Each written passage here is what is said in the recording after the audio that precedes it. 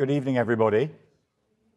My name is Will Knoll. I'm the director of the Schoenberg Institute for Manuscript Studies, and I'm delighted to welcome you here tonight for this collaborative program organized and sponsored by the Jewish Studies program at Penn, the Herbert D. Katz Center, and the Schoenberg Institute for Manuscript Studies.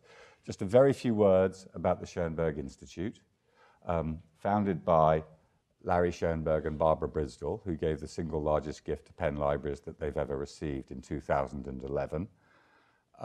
Guided by the vision of its founder, the Schoenberg Institute brings manuscripts, people, and technology together for the advancement of learning at Penn and around the world. We conduct a lot of different things. We have a journal, the Journal of Manuscript Studies. We have grants totaling $1 million to digitize all the medieval manuscripts in Philadelphia and beyond, from the Muslim world and from the Western world as well. And we have a fellowship program for graduate students, for postdocs, and for senior researchers. And it's wonderful to welcome our first Sims Katz Fellow, Zvi Langerman, here today as well. But without further ado, I'm going to introduce you to Steve Weitzman, who's the director of the Herbert D. Katz Center, to say a few more words about tonight's program.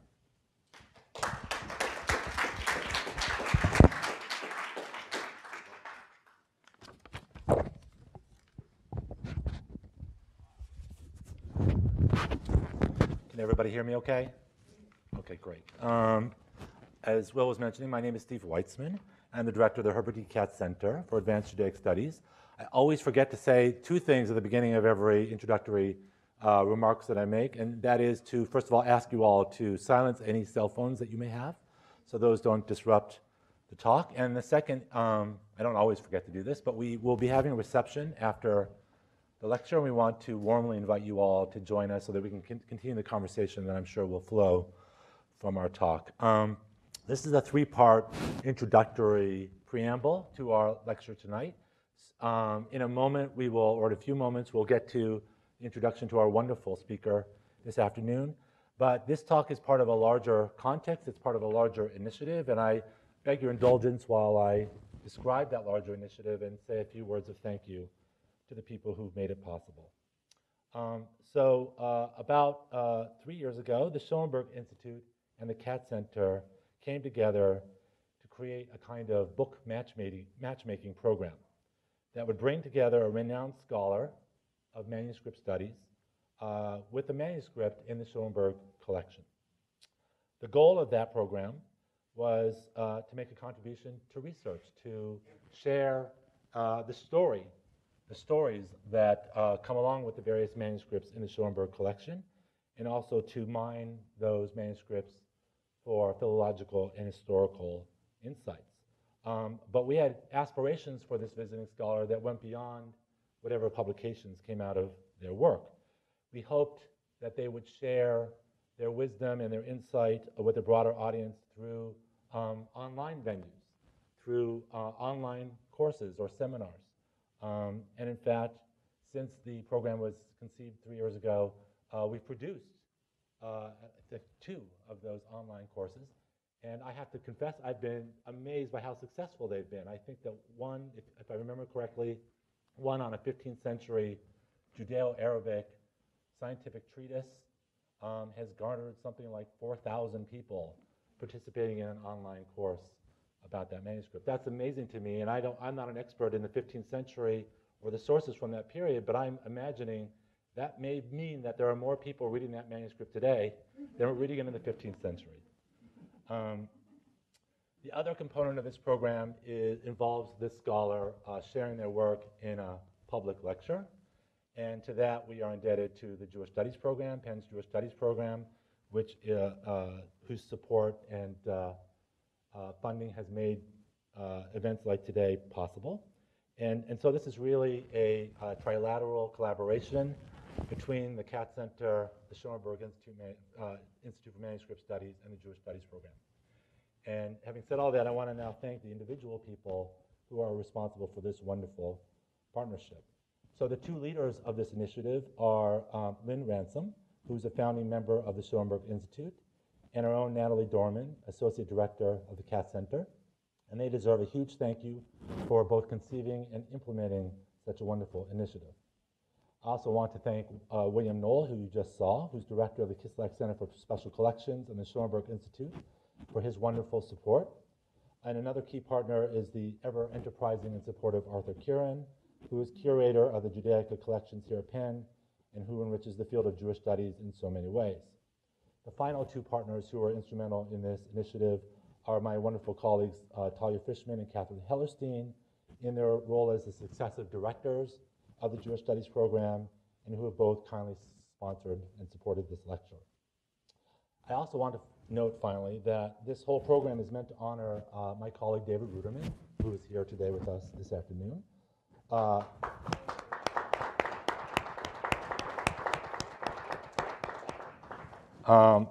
David, as I'm sure many of you know, is an illustrious historian of the Jewish people and founding director of the Katz Center, who directed it for more than 20 years. What makes it possible for us to bring scholars here for this program from places like Israel, Italy, and France is something called the David Ruderman Distinguished Scholar Program, which was established to honor David's intellectual contributions as a researcher, teacher, and academic leader. We've tried to use that program in a way that is consistent with the scholarly ideals that David himself embodies, and this moment is a chance for us to say thank you to David for his own work and for doing so much to support so many other scholars. So thank you, David.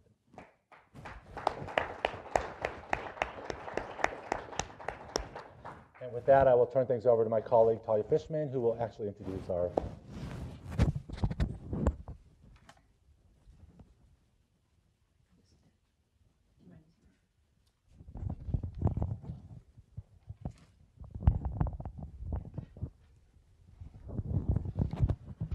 I agree with everything that Steve Weitzman said.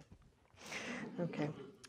My name is Talia Fishman. I'm actually here as a proxy on behalf of my colleague, Professor Catherine Hellerstein, who is the director of Penn's Jewish Studies program. She was not able to attend, and so I am here in her place.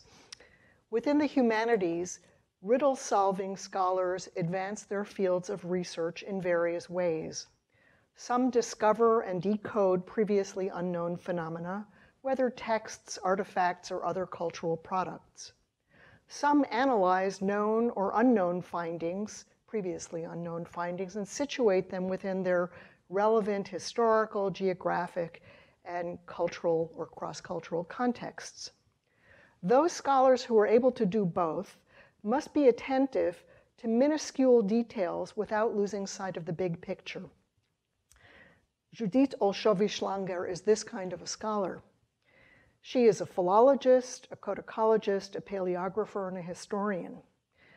Her philology training is in Hebrew, Semitic, and ancient Near Eastern languages in Paris at the Institut National des Langues et Civilisations Orientales and the Ecole des Langues Orientales Anciennes of the Institut Catholique. As a paleographer and codicologist, she has worked with Colette Sirat, and she assumed that position of senior researcher in the Hebrew paleography section of the Institut de Recherche et d'Histoire des Textes at the CNRS in Paris after Colette Sirat's retirement. Judith also has very highly attuned historical sensibilities, and she has applied these to several corpora of manuscripts from the Cairo Genizah in order to give a sense of Judith's disciplinary range and the range of fields which her research has transformed. I'd like to just very briefly mention a few of her projects. Judith was the first to study and to explain the marriage documents between Rabbinite and Karaite Jews, normally viewed as heretical or heretics or sectarians, in 11th century Egypt. These are contracts in which the partners, one Rabbinite, one Karaite, shockingly agreed to respect the religious practices and even the calendars of the other. Judith's discovery and decoding and analysis of Hebrew and Hebrew-Latin manuscripts from medieval England, a short-lived community, inasmuch as the Jews were expelled in 1290. These works that Judith has brought to life have transformed our understanding of that rabbinic Jewish society, and also transformed our understanding of Christian Hebraism in medieval England, because as her work has shown, her work is constitutes the building blocks that other historians have been able to use in reconstructing Jewish Christian scholarly interactions, particularly regarding the Hebrew Bible. And this is a burgeoning field which, to my knowledge, wasn't really around 20 years ago. This is, again, Judith brought this to the fore. Her study of cheap materials in the Cairo Genizah enabled her to open windows onto the production, the marketing, and the use of writing materials by Jews of 10th and 11th century Egypt, and to reconstruct certain pedagogic practices of their communities. As an astute paleographer, Judith was intent on understanding how a particular Hebrew cursive was produced. So she and a practicing Hebrew calligrapher went to a London park, collected bird feathers that had fallen on the ground, and spent the next 2 days shaping quill pens with a scalpel until, voila, they succeeded in replicating the stroke in question. This type of reconstruction links Professor Olszowy-Schlanger with the growing body of historians of science who are seeking to recover long-neglected artisanal practices and their social embodiment. For several years, Judith was the president of the European Association of Jewish Studies, and her interpersonal and managerial skills are also put to important and good use, inasmuch as she is the head of the International Books Within Books project, whose aim is to find, digitize, describe, and study fragments of medieval Hebrew manuscripts that were reused in order to strengthen the bindings of other books and of notarial files. Fragments of these Hebrew manuscripts have been found in the bindings of medieval artifacts in libraries throughout the world. Judith's energy, curiosity, expertise, generosity of spirit, and lack of pretense help to explain why she was elected, well, maybe the last several don't explain this part, but she was elected a corresponding fellow of the British Academy in 2016, and why she was enticed, this is where the personal qualities come in, why she was enticed to leave her position at the Ecole Pratique des Hautes Etudes in Paris in order to head the Oxford Center for Hebrew and Jewish Studies in England beginning this fall. You can see that I'm a great fan. Please join me in welcoming Professor Judith. Thank you so much. I'm really glad to be here. And before I begin to talk about the Middle Ages, of course, it will be a pleasure to, and not only the duty, but really a pleasure to thank all these wonderful people who made my stay here a treat, an intellectual treat, but also a real pleasure. Here in the library of the University of Pennsylvania, I'm grateful to Will Noel, to Elizabeth Bates, to Lynn Ransom, who took such a wonderful care of me, to Amy Hutchins, that I have met in Oxford last year, to Eri, Abigail, and Aaron, who not only helps me with the books in the reading room, but found a doctor when I needed one. So it was absolutely wonderful. In the Herbert Katz Center for Advanced Judaic Studies, which was my home for the second time, I was here 3 years ago, I would like to thank Steve Weitzman very warmly, Natalie Dorman, who picked me up from the airport and was just a wonderful guide for me here, Arthur Kieran, and of course David Ruderman, who have always encouraged me and took care of me here, but also Joseph and Bruce, who helped me in the library and who are really great scholars. My stay here was short but intense, and I have managed to discover new manuscripts and to have new projects. I am really grateful to you and to all of you for being here. I would like as well to stress before I begin, I know that I don't have such an enormous amount of time, but there are things that I must say. The subject I'm going to talk about, the scribes from the Genizah, started here 3 years ago at the layman workshop that Talia very kindly invited me to, and I'm very grateful to her for that as well. I was talking about low-cost Hebrew manuscripts and their production from the Cairo Genizah, and the paper that I'm going to present today is a follow-up 3 years later of this first project that I had the privilege of develop here. So we are going to go now to the Middle Ages. We are in 1013, and the leader of the Babylonian congregation in Fustat, Elchanan ben Shemaria, returns home from Damascus to find his community in a desolate state, victims to the plague and victims to the persecution of the Caliph al-Hakim. But he mourns in particular, I quote, writings and scrolls torn into pieces and scattered like seeds, Pentateuch codices cast on the ground. Unfortunately, the tribulations of the Jewish people did not favor the preservation of the most cherished but very fragile material artifacts, the books. Only a small percentage of Hebrew books produced in the Middle Ages have been preserved. But despite Al-Hakim, the medieval capital of Egypt, Fustat, is an exception. The Jewish inhabitants of Fustat were active book producers, compulsive readers, and most importantly, they filled up the Genizah room of the synagogue Ben Ezra not only with sacred writings, this we can of course expect, but also with any written matter, however profane or trivial. The discovery of the Cairo Genizah by European scholars in the 19th century provided, can you hear me well? Yeah, okay. Provided Jewish historians with a massive corpus of more than 300,000 fragments of books, documents, and letters. A real battlefield of books. Yeah, a very famous picture. You have seen it probably hundreds of times, but it's a good picture, so it doesn't matter if you see it once more again.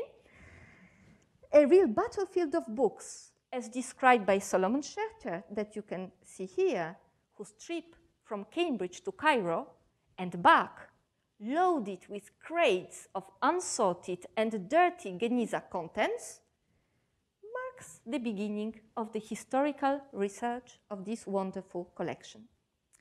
Most of the fragments date from the Fatimid and Ayyubid period, from Egypt, but also from other Oriental communities, and more than 95% are books rather than documents.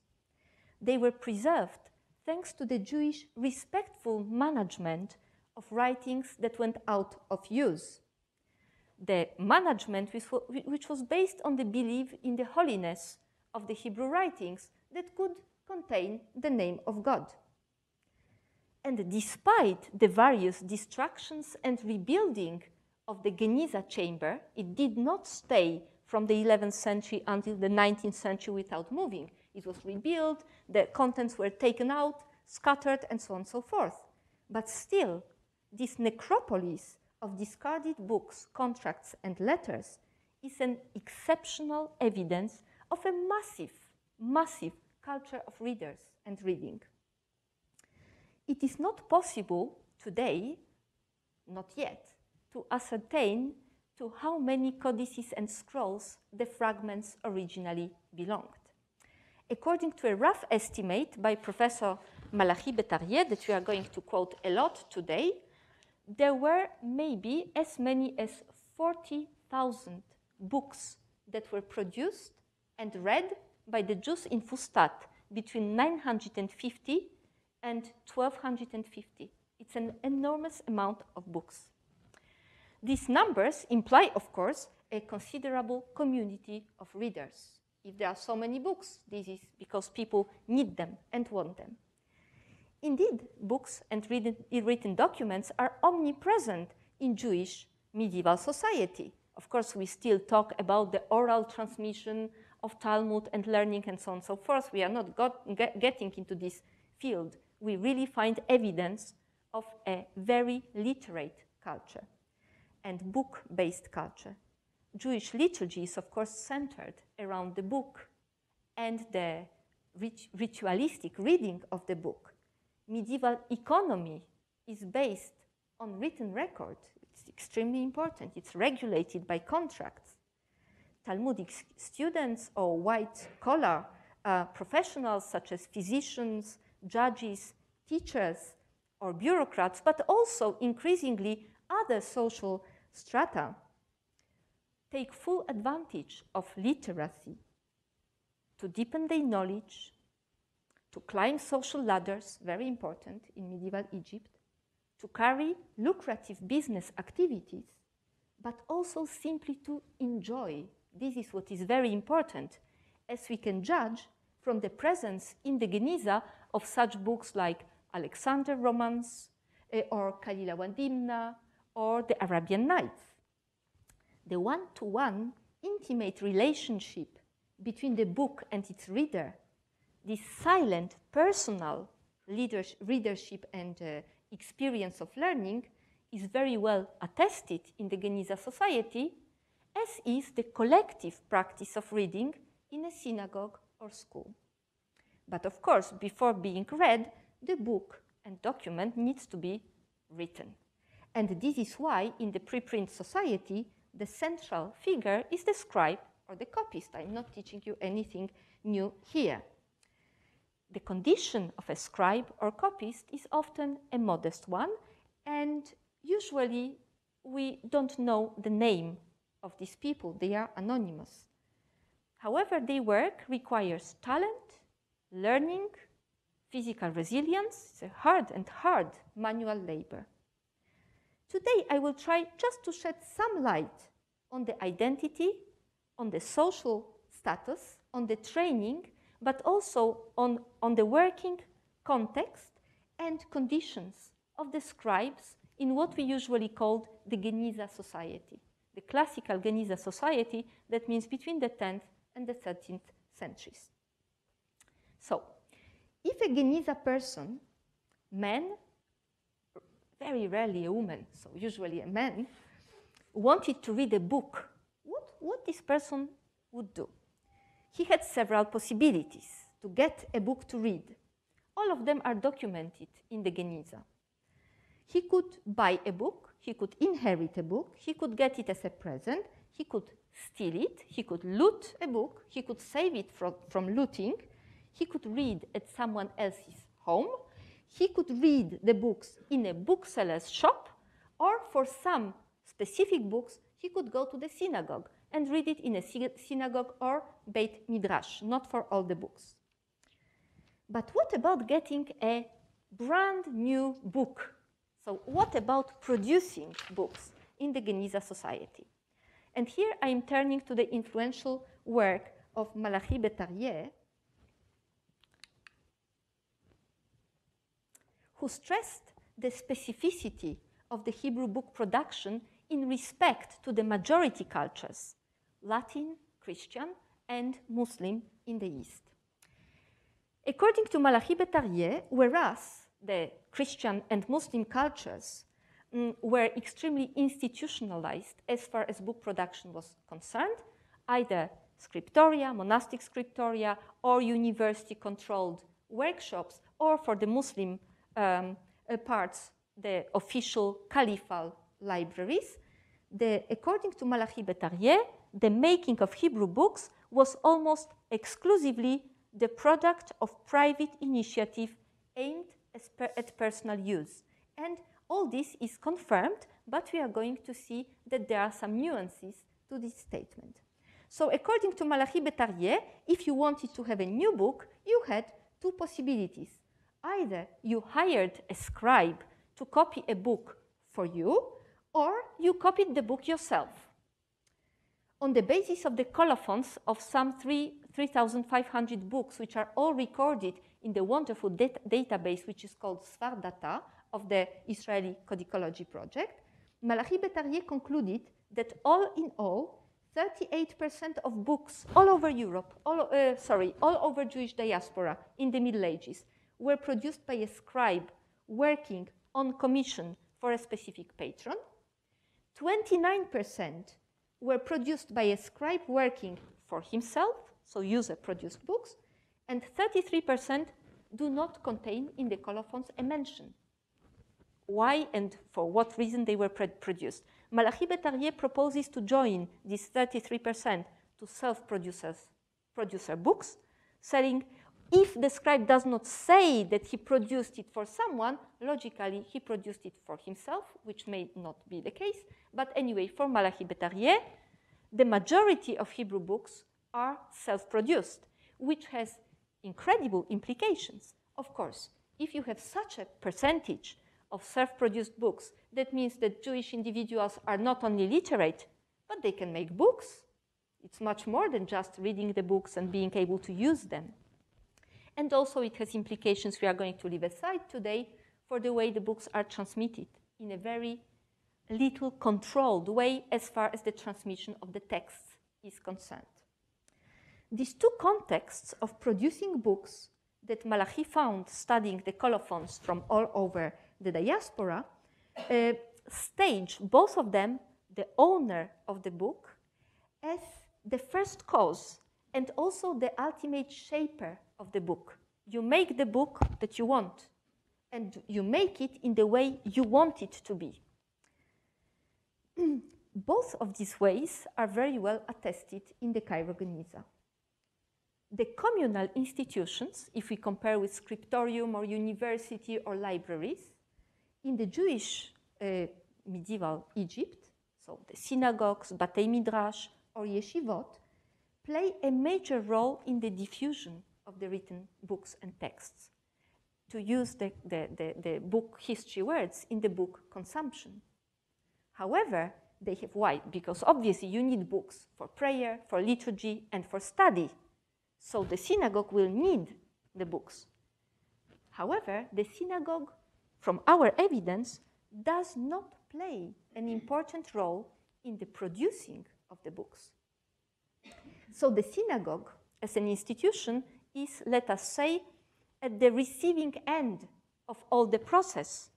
The synagogue is very happy to accept a book donated by a private person as a waqf or hekdesh, the pious donation.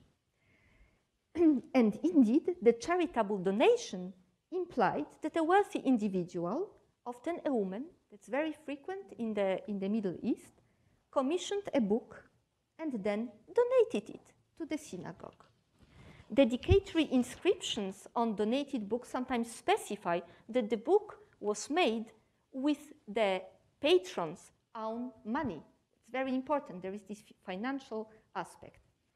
The waqf was an important institution in a society in which patronage and charity were the pillar of the social order. This is the case of most of the medieval societies. Giving a book to a charitable end was particularly important. It was an elegant and visible, attested by an inscription on public display, way of giving alms, giving charity. The waqf was therefore one of the major incentives for book production and also the way for the scribes to earn their life, to have jobs, to copy books. A chazan and scribe, I give just a few examples. Each time I talk about something, I will give one or two examples. A chazan and scribe, Isaac ben Baruch, who left Fustat to look for employment in the provinces, in the Egyptian Reef, he is writing for Samanud, writes to his wife, asking her to get in touch with a lady called Thana to tell her that her eagerly awaited Pentateuch was in the making, that he's working on it, that he hasn't forgotten. it seems indeed that the book was happily finished because, I quote, a new codex of the Torah ordered and dedicated to the synagogue by Thana is safely listed among the possessions of the Babylonian synagogue in Fustat in 1181. So we have the letter and we have the list, the book list that talks about the same woman who dedicated it.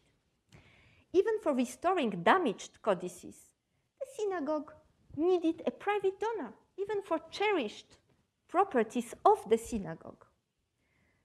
In a letter from the Bodleian Library, and I think that I will be able to show it to you. Well, I didn't show it to you. This is a Pentateuch with the dedicatory inscription that you can see here. So this is one of these Waqf dedications to the synagogue. Yes. So this wonderful letter from the Bodleian Library, Genizah collection, reports, it's a letter of a person who is involved in the affairs of the Palestinian community in Fustat in the 13th century. This person reports to a paying patron on his efforts to restore a 9th century codex which is owned by the synagogue. This codex is known as the brother of the Taj, the brother of the crown, and some people think that the Taj is the Aleppo codex, which is quite possible.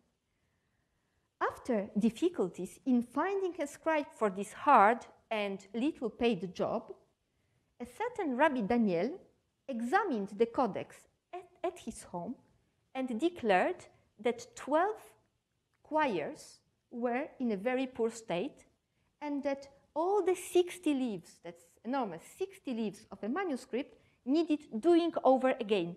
That means passing with the ink on the letters. And in the Genizah, we have lots of books which were restored in this way. He agrees to the low salary of 1 dirham per leaf, doing 1 leaf of the manuscript. The writer urges the recipient to accept these conditions because he says that all the other scribes refused, and they said, a waking of the dead is a greater feat than the creation of man.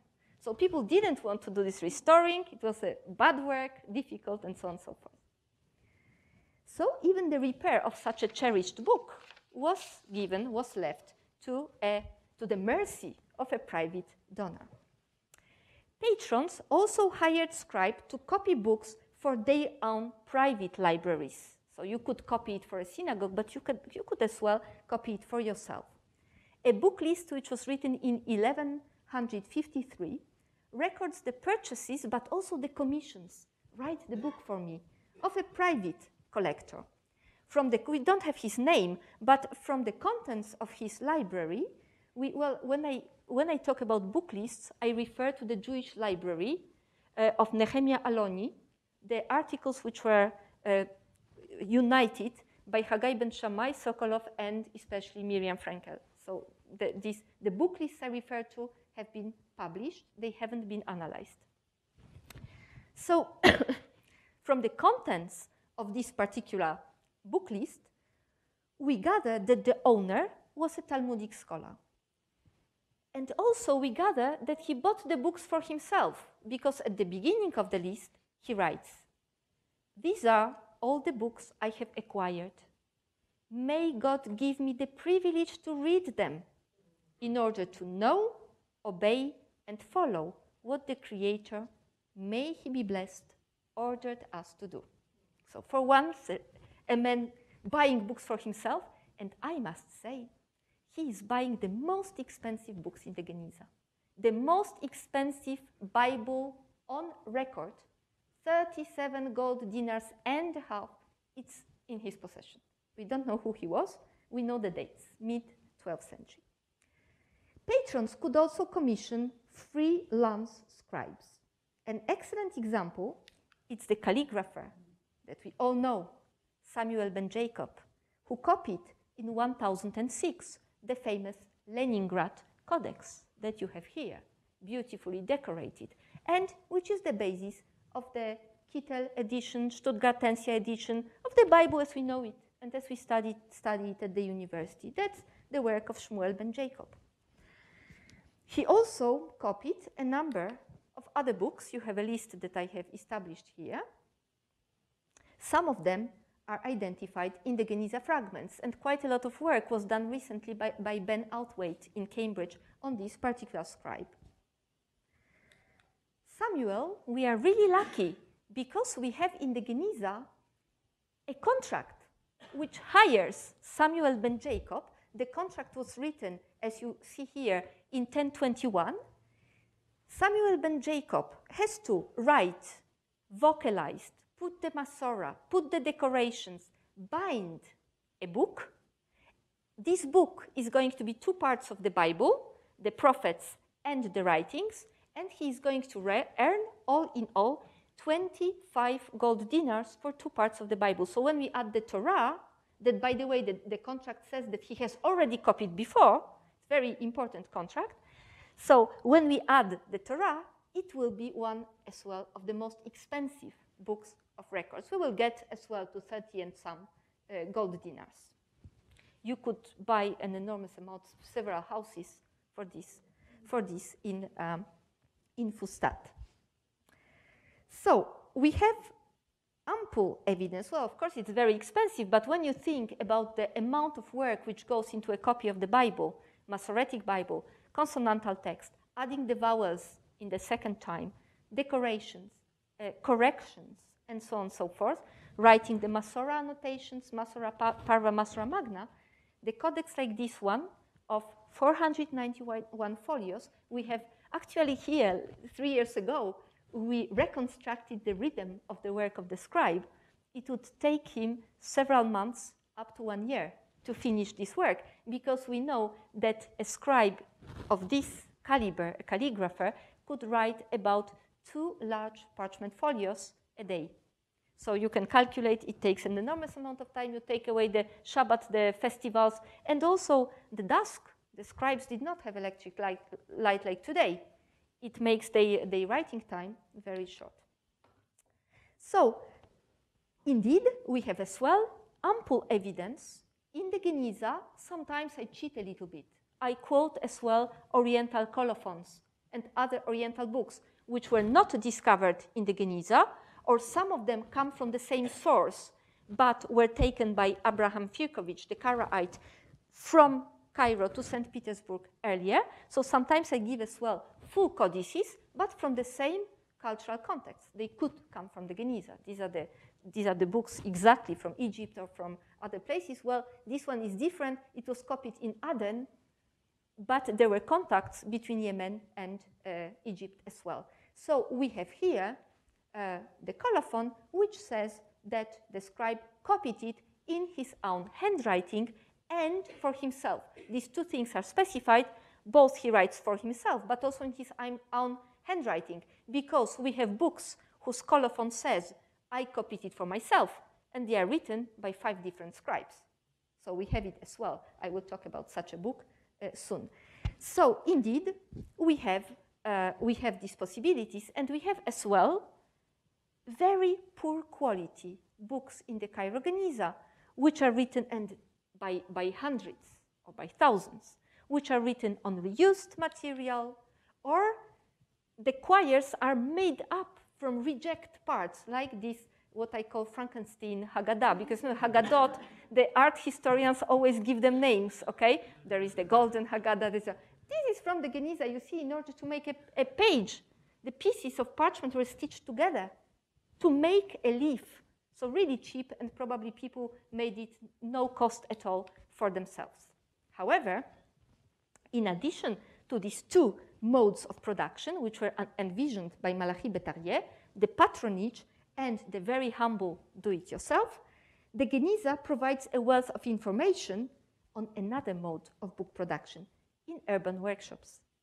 In fact, the Genizah reveals that book production was professionalized and related very much to the book trade. A crucial role in making books in the Genizah textualized society was played by the warakun. Warak, that's the term we are going to use a lot. So I explain. Literally, it means paper matter dealers, from the word warak, which means paper in Arabic, equivalent to the librari or stationari of the Western world. In a recent article, Miriam Frankel suggested that warakun were a part of an elite network in which bookmakers, booksellers, book buyers, authors, and readers interchanged. They were using these books and making these books in a network. The warakun were involved in different forms of trade, but indeed we are going to find out they were extremely active in all forms of book and book material, trade and making. The warak was an institution of the Muslim world which was associated with the growth of the urban literate civilization.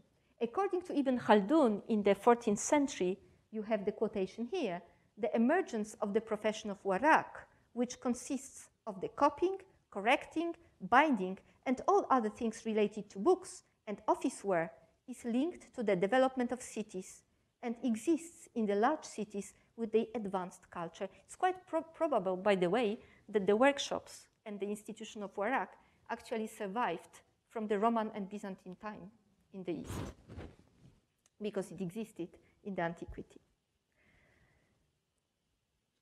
Such writing professionals that fulfilled a whole range of intellectual and bureaucratic functions are also well documented in specifically Jewish documents from the Cairo Genizah, and they seem to have been a totally commonplace.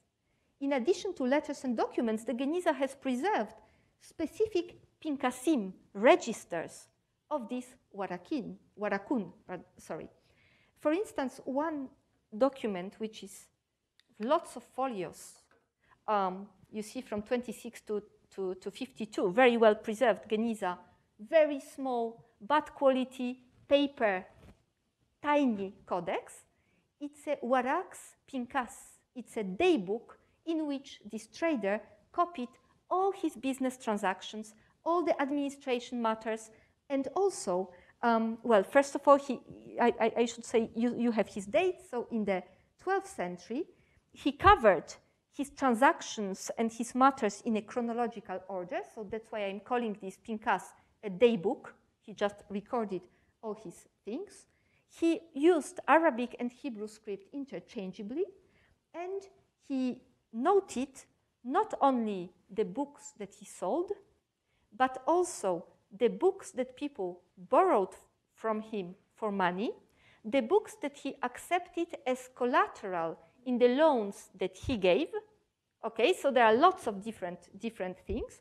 He also, in this booklet, put his own personal accounts, like monies for buying lemon sherbet, sugar, almonds, syrup, sugar syrup, and so on and so forth. And also, very important, he put 8 drafts of legal documents, just basic information. What does it mean? It means that the warak, who was a bookmaker, was also legal documents maker. He was a bureaucrat. He was a public scrivener, where people could come, make a transaction in front of him. He would take notes, okay, this one sold or this one married, and then he would sit down and, according to the legal formularies, make a proper legal document. So as you can see, the role of such a warak is extremely complicated. They have very different roles. And we know as well that some of the warakun were physicians, apothecaries, money lenders, great merchants. For instance, Nahorai ben Nisim, we have dozens of the documents of his archive from the mid-11th century in the Cairo Genizah. He was one of the Tunisian Maghrebi merchants. We know that he dealt in books, and he had his own private library. He was a bibliophile. We have as well in the Cairo Genizah judges and intermediaries of the buying and selling second-hand and new books. Such an intermediary is called samsar, and some book lists even give us his provision. which was 10% of the price of the book. So we have quite precise information about how book trade was going. Some warakun were bookbinders, and as well, just like their Muslim counterparts, we have evidence that some warakun were also scholars and writers, in their own authors, in their own right. An excellent example, I have jumped several things, but an excellent example is Joseph Rosh HaSeder. Dozens of manuscripts in his very characteristic Iraqi handwriting have been discovered in the Cairo Genizah, but also among Oriental codices. We have colophons of the books that he copied. At the end of the 12th century, he left Baghdad. He was the son of a Gaonic emissary of the Gaonic Babylonian academies to the Jewish diaspora, and he settled in Fustat. He wrote books that he copied himself. He copied other books, and he was also a warak. We have book lists in his hand where we see that he was simply a book dealer. So you have very, very complicated relationship and lots of different functions of this warakun. So not only the scribe, they could be scribes, but also booksellers. But also we have evidence that a warak was an entrepreneur who was employing other scribes to copy books. And this is what is extremely important for the understanding of how a workshop and the third way of making books functioned.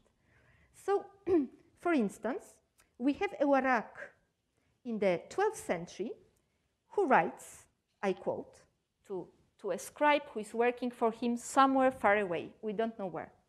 Dear sir, be so kind to copy the tafsir, the Arabic translation, of the Rabbi Saadia, well, Saadia Gaon, of course, to Daniel and Ezra. And let it not be like the tafsir of Psalms that you made for me. It was written in a difficult script that I was unable to copy anything from it. So you have immediately the notion that people send him a book from somewhere so that he can use it as a copy immediately. So they would just go to all kinds of communities to bring exemplars, not just books, but books to make, to copy. That's what is important. He adds, if it is like that, don't bother sending anything at all. A fascinating document that I have examined in another context, and by the way, I showed it as well, my preliminary ideas 3 years ago here, is this one from the British Library, recto and verso, unfortunately just one leaf preserved, from the records of a bookseller. This bookseller is amazing. Not only, you can see it in the first line, I think so, no, I'm sorry. Yeah, in the first line in here, not only he's dealing with international book trade, he's an Amazon.com, sending books from Fustat to Cordoba. He sent 30, Al-Jumla in Arabic script, Lamet Kutub, okay, you have it here in green. But also, very important, he employs 6 scribes, and 5 of these scribes whose names are listed here. You have them in light blue on the verso, has al-Sofrim, okay? These scribes called Isaac, Ben Maimun, Ben Saadal, Ben Suli, and Ben Hama are all involved in a simultaneous production, copy of 2 exemplars, of 2 copies of the Book of Splendor, Kitab al-Istirna, which is a biblical dictionary of Shmuel HaNagid. And what we get just from these very unpleasant to read notes and difficult to read notes, we see that the warak not only employs the scribes, but also gives them the exemplar, the pieces of the book to copy. And we see that his master copy of Kitab al-Istirna is divided into juz, into sections, according to the letters of the alphabet. And he writes precisely which one of them, okay, receives what part of the book to copy. Here I made it clear for you, okay? So we have exactly the system, very similar to the medieval university specia, which allows for the copy of several books, several copies at the same time. The role of the warak is later to check this kind of book that he and his scribes have produced, and indeed to correct the version of the text. In the 12th century, a list of Shlomo Halevi, it's a book list again, lists the books not only describing them according to the writing material, parchment paper, the type of script that it's used, square or cursive, mu'allak. He uses all these terms, whether they are bound or unbound, and so on and so forth, the titles, the prices. But he also includes a very important information. You have it in red here. It is sahih. The book has been corrected. And indeed, we have manuscripts, very important manuscripts. I give you one example here on which I have worked a lot, which was copied by at least 6 different scribes. You have in red the corrections on the book. You have, of course, here, of course, the book itself. And I should add, didn't put it here, it was copied in 1279. So it's a dated, explicitly dated book, probably in Aleppo, probably in Syria. So we have here corrections that were introduced to the copy. We have, well, this is just a catchword to go to another choir. But look at that. What is this? Muga. Every choir of the book contains this little mark that people almost don't see, which means corrected. Okay? Very important. Good. So what we have here is the books could be produced by individually hired scribes, that could be self-produced, and also simply they were produced by scribes working for a salary in a workshop. So we have no problem about that. But who were the scribes? Of course, when you have self-produced books, everybody could copy a book.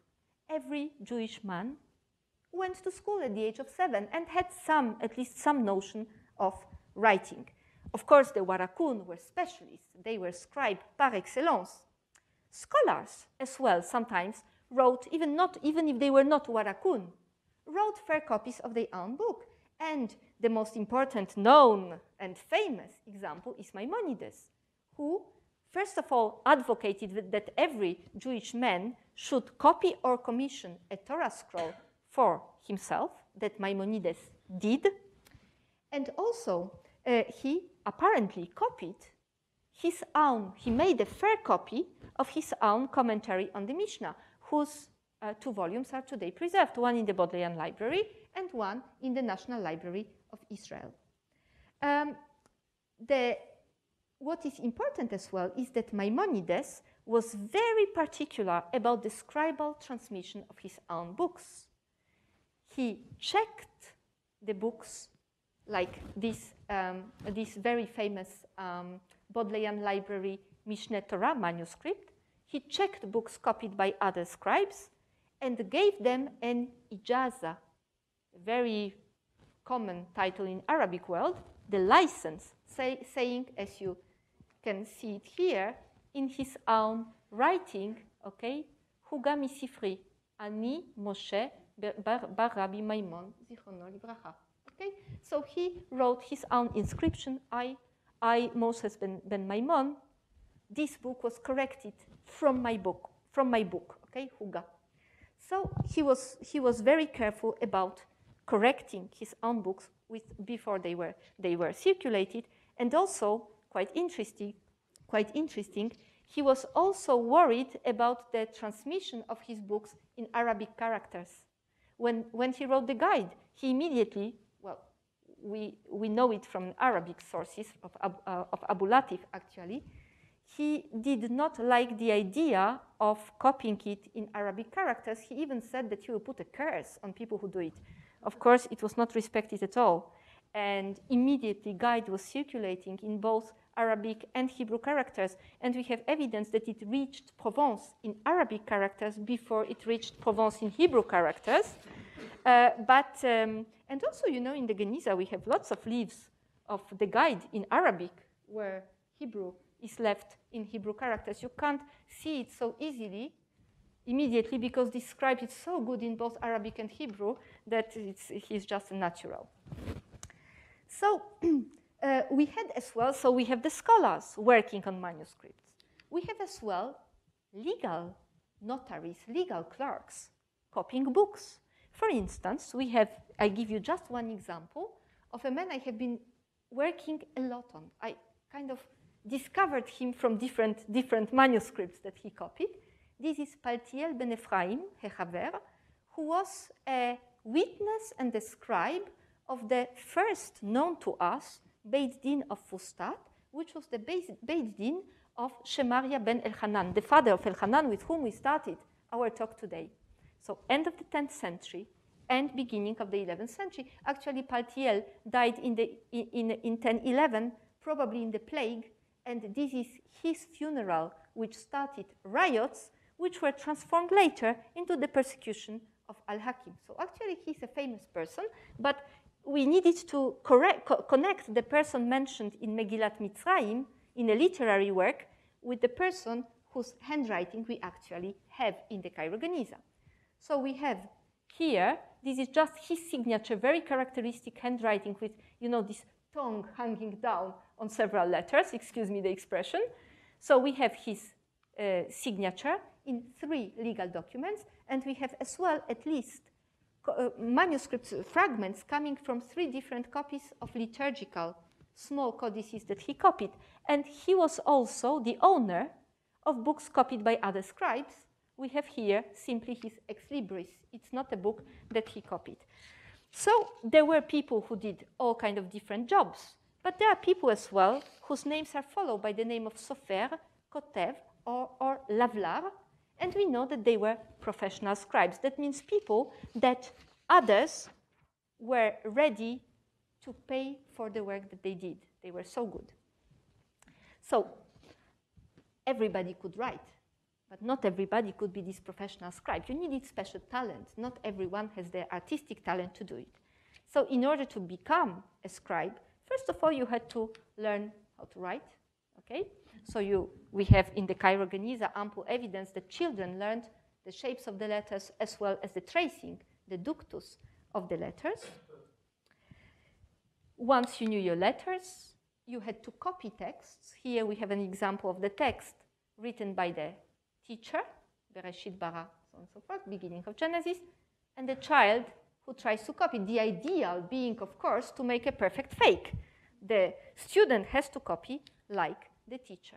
We know as well that children were learning Hebrew and Arabic at the same time, sometimes on the same page. And by the way, I find his Arabic much better than his Hebrew, which is also important, given that the learning was done actually in the synagogues for Hebrew. And we know as well that the scribes used Hebrew and Arabic script completely interchangeably. And this manuscript, this letter, you see the letter in Arabic script, and then it was reused 100 or so years later for a Mishnah commentary between the lines, okay? So the Arabic letters is written by a Karaite from mid-11th century in Jerusalem. Jeffrey Kahn worked on this manuscript and showed that the copy in Hebrew or Arabic characters depended just on the wish of the patron and not at all on the scribe's skills. He was able to do both, just as you asked. But once people learned how to read and write, it did not stop. You had to train. You had to work on your handwriting to have your specific style. And I would like to show you this absolutely amazing example. As you can see, Ani Shmuel ben Yaakov katavti venakatti umasarti, and a biblical quotation upside down, vertically from Nehemiah. What is that? Shmuel ben Yaakov. We know Shmuel ben Yaakov. He is the scribe of the Leningrad Codex. Well, and some people used this manuscript to say, well, this is yet another manuscript, handwriting of Shmuel ben Yaakov. Well, I looked at it, I said, no. 12th century, no way. Paleography, it's all wrong. And when we turn the page, this is the verso of this page, we actually discover the real author of these lines. His name was Shlomo Halevi ben Rabbi Shmuel Hadayan. Okay? That's the scribe. Paleographically, it fits. And we actually know him very well. He was You have here the manuscripts that he copied, that we have. He was active at the beginning of the 13th century in Egypt. This is his square handwriting from manuscripts with colophons that I was able to compare. I was very happy to discover one here in Halper, okay, where we have both his square script and the cursive that he uses in other manuscripts as well. And what is very important here is that what we see is that a 13th century scribe, in order to become a good scribe, trains on a model of a scribe who is dead for 200 years. Okay, he copies his work to train, to have a. That's why the Hebrew handwriting is so conservative. Of course, well, we won't have time to work properly on how the scribes started to work. They prepared the parchment, they ruled it, sometimes with the use for the paper of a mastara, of a special device to make it quicker. They had to prepare, to plan their work in advance. We won't have time to go into details, but I see that you are smiling. You know this manuscript very well, yeah, Laura. So we have a wonderful example that was studied by J. Rovner in 2011. This is an Elkan Nathan Adler manuscript. And what happens here? On the flesh side, we have what we call a carpet page of a manuscript. You see the micrography, the biblical quotations in a very beautiful design. On this side, the hair side, we have a copy of an old midrash. This one is 11th century. This one is earlier. So this is a part of what we call a rotulus. It was a long, long, long roll, not like a scroll, you know, horizontal scroll, but a vertical scroll. An old midrash was written on it. Usually the rotuli were like scrolls were written only on one side, very often.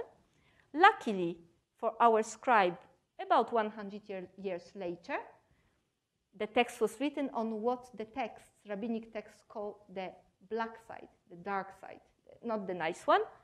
The flesh, white side, was left blank, and the scribe could use it to make what?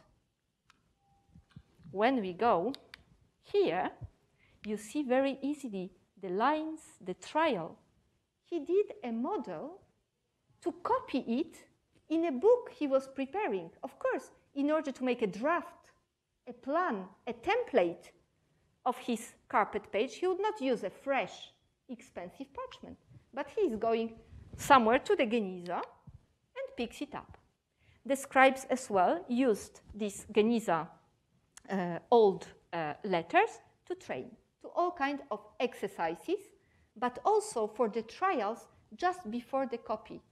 It is essential to get your ink right, composition of the ink, the quality of the ink. We know that the scribes from the Rif, from the provinces, are sending to Fustat to get proper ink. And it's also important to have a calamus, the writing instrument, of good quality and properly cut.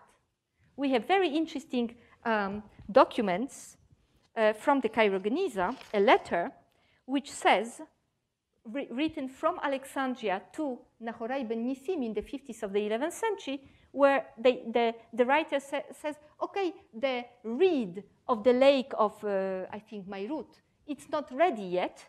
When it is dry, I will pick it up for you, and I will personally cut it into pens for you and send them to you to Fustat. So, you know, it's important. The way the calamus is cut, the nib, the width of the nib, the way it works, it gives the proportions of the calligraphic script, and it gives the rhythm to the text. It's really important. So you train the calamus, you train the ink, like on this, again, from Halper, absolutely wonderful example, where you have the scribe copying from the other side, the sentences from the other side, which is a poem in honor of a person, but also all kind of basic, very well-known scribal formula, like, for instance, he's saying, Mission Dio ladat yofio, the trial of the pen to know its beauty. That all over Jewish diaspora, in all the countries, you find this formula. It's a transmission without problem in the Jewish culture. Also in Arabic, tajriba, hebr. the trial of the ink, and also kalam. And very interesting, the same scribe sometimes writes the same in Arabic in Hebrew characters and in Arabic characters. So he can train in both. He's completely bi-alphabetical. That's quite an important element. Okay, so unfortunately, we won't have time to go into details of the scribal work. I have spoken already for too long, and I will have to conclude this, this talk. I would like just to conclude by saying that we had a quick look at some of the Genizah scribes. We found that some of them were refined intellectuals. Others were just skilled laborers or even unskilled laborers. Some were respected artists, and the others were mediocre hacks. Some were experts in all aspects of bookmaking, able to deliver a finished, bound, and decorated codex. The others were specialists.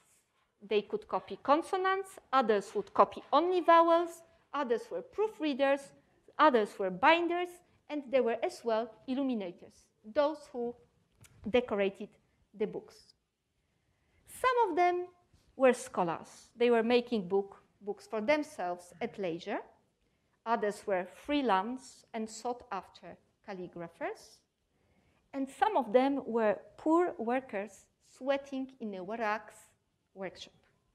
But we can hope, and I will conclude with that, that at least some of them could say, like the great Samuel ben Jacob that we saw several times today in the colophon of his masterpiece, the Leningrad Codex, Samach libi begorali, bechol libi asiti melachti. My heart rejoiced in my destiny. I did my work wholeheartedly. And thank you for your attention.